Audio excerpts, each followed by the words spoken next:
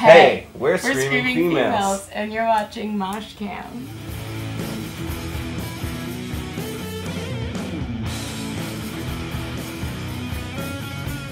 No, actually, I've been dreading it because I don't like to fly. So Yeah. I honestly never wanted to come, but now we're here and I can't wait to come back. So.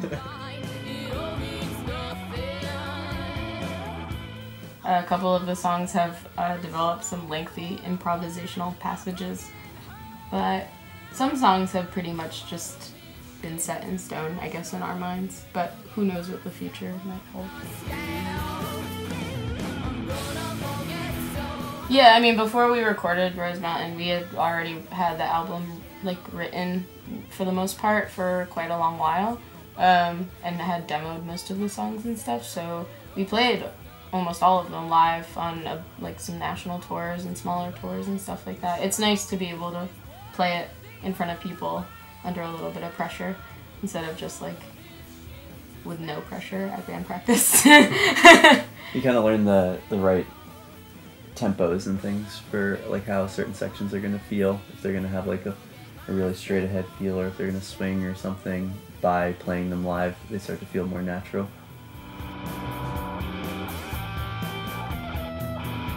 Maybe not so much in the songwriting process, but I do think it's important for us to play them out before we record them, just so that we're not wasting time in the studio, like not getting it right. Also, because sometimes people will tell us that the song's bad. That's true too. Well, they don't listen to anything that I sing, so I just... That's not true at all. Mike sings along I every know, night. well, Mike knows the words. I don't know any of the words. I usually like change the lyrics up until probably we're recording, but like it'll continue to like develop and evolve as time goes on, and I start like, this sounds so douchey as I conceptualize the song, what it's about. More recently, I've become like more concerned with having like lyrical cohesion and making sure that like I'm not just singing about myself constantly and my life experiences, and kind of trying to embrace like more universal concepts, what it's like to be a human being on planet Earth.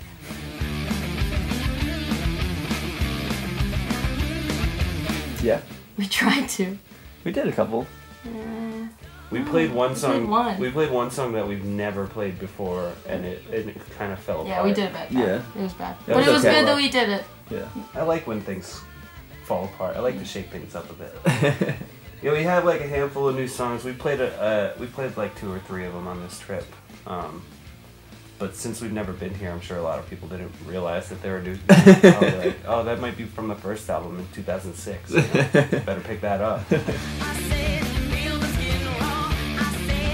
I like playing anywhere as long as it feels like a venue that kind of appreciates music, and that can be a wide variety of things. But the worst places to play are places you walk in and they seem like they're mad at you from the get-go.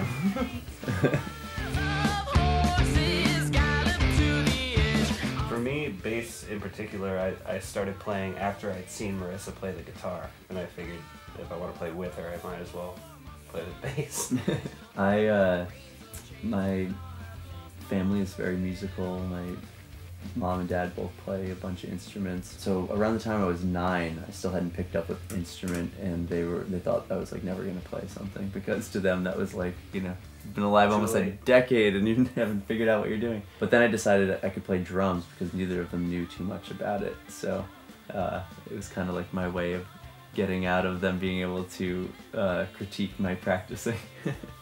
My dad had a guitar at home, and he just taught me like a few chords when I was like 14 or something, and then he left me alone for the next 15 years.